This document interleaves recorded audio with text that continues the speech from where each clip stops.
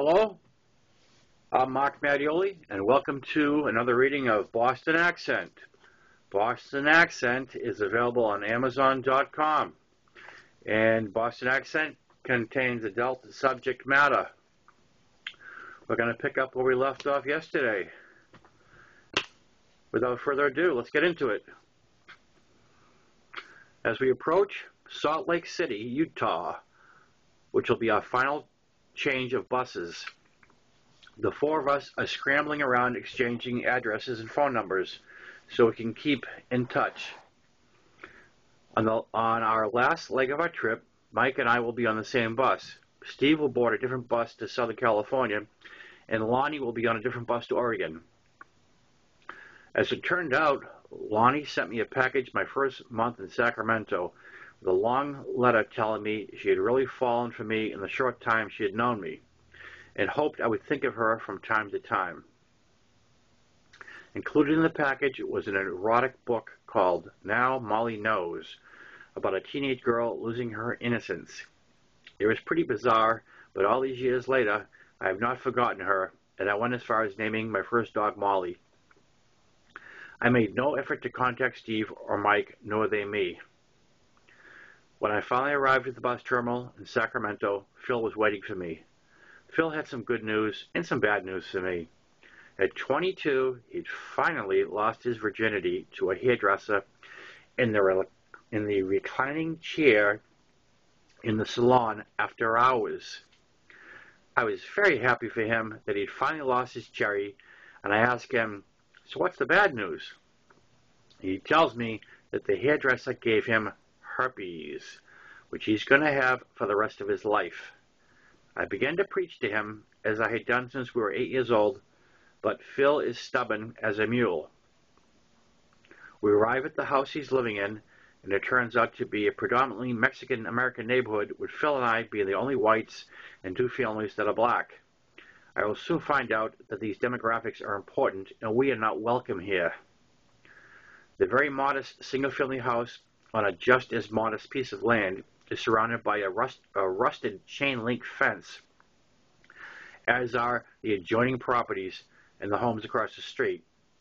There is a small single-car garage at the end of the driveway in serious need of repair.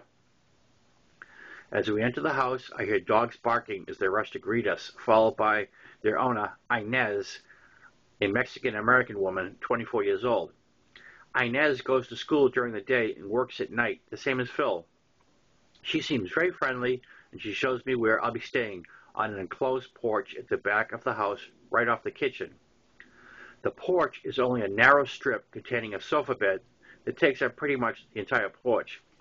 There is just enough room to close the inside porch door to give you privacy from the kitchen. There is no room for a dresser, or a nightstand, or furniture of any kind. For the next 3 months, I will be living out of my suitcase.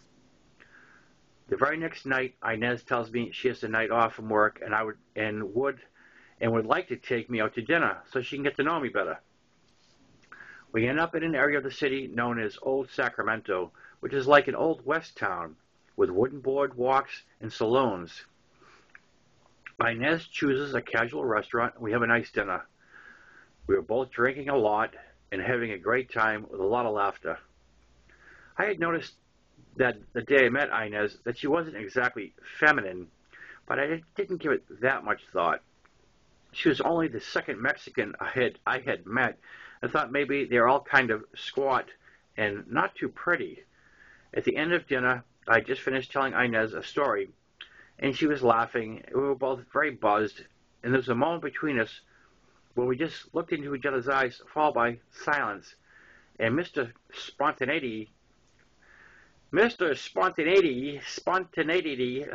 it's like linoleum. I wrote this and I can't read it. Mr. Spontaneity, Mr. Spontaneity leaned over the table and gave her a kiss. I looked at it as thanking the woman who was letting me crash on her porch till I could get on my own feet. I was willing to trade sex for a roof over my head, considering I didn't have much money. Inez's reaction to the kiss was not what I expected. Her only response was to say, "Don't do that." I apologized and explained that I must have misread her signals. She wanted to leave after that and pulled Phil aside and told him what had happened as soon as he got home. Phil came barging into my luxurious porch suite and began to rant and rave about what could I possibly have been thinking. I didn't get it. I told him that, which only made him madder.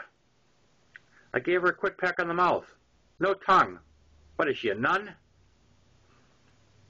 I could tell by Phil's reaction that he had underlying feelings for Inez, whether she was a lesbian or not. How dare I kiss his roommate or some crap? Phil quoted Inez as calling me an egotistical jerk and God's gift to women. I had been there 24 hours.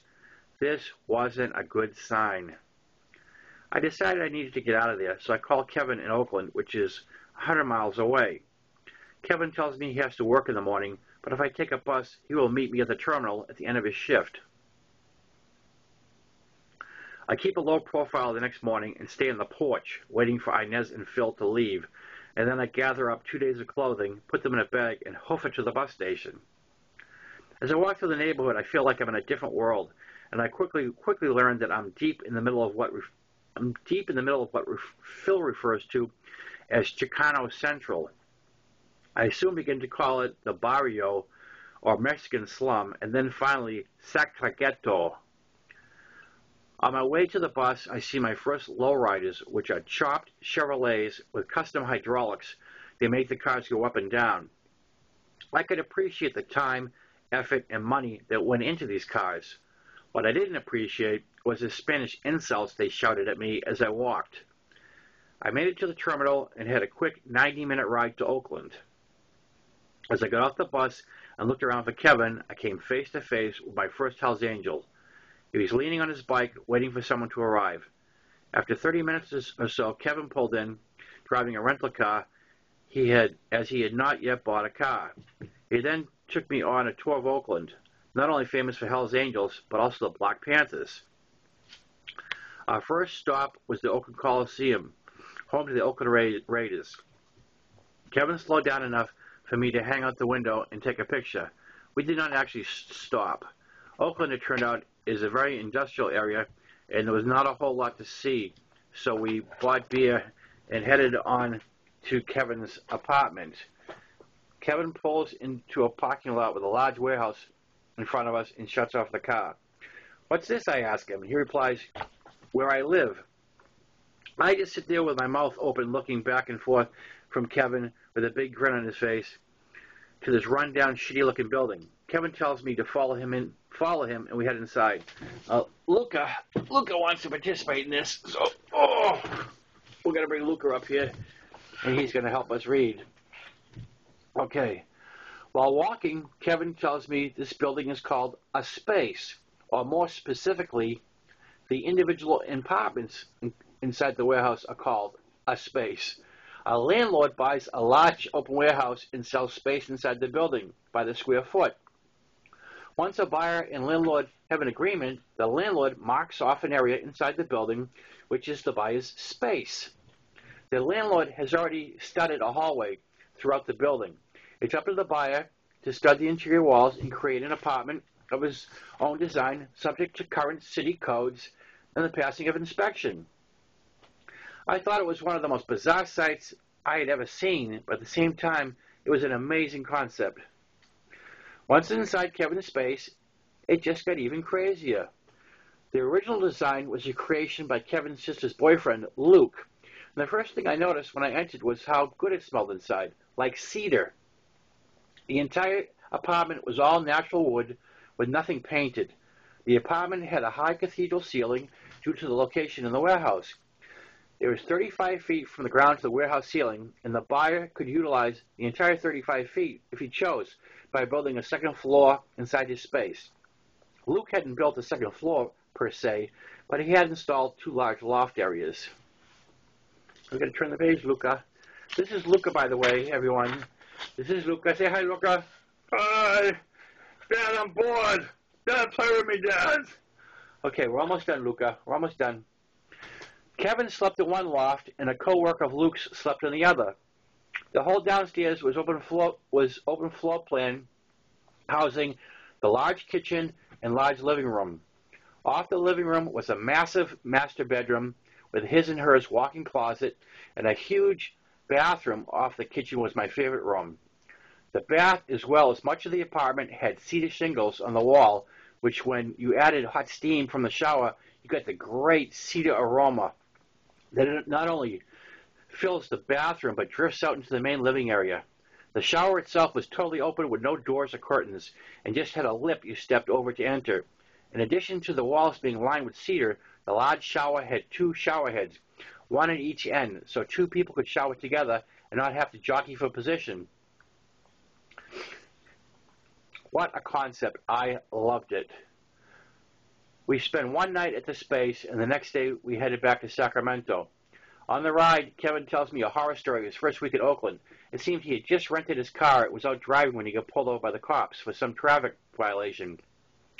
The cops ran a check on him and found he still had warrants in Massachusetts that he had not cleared up, and they arrested him.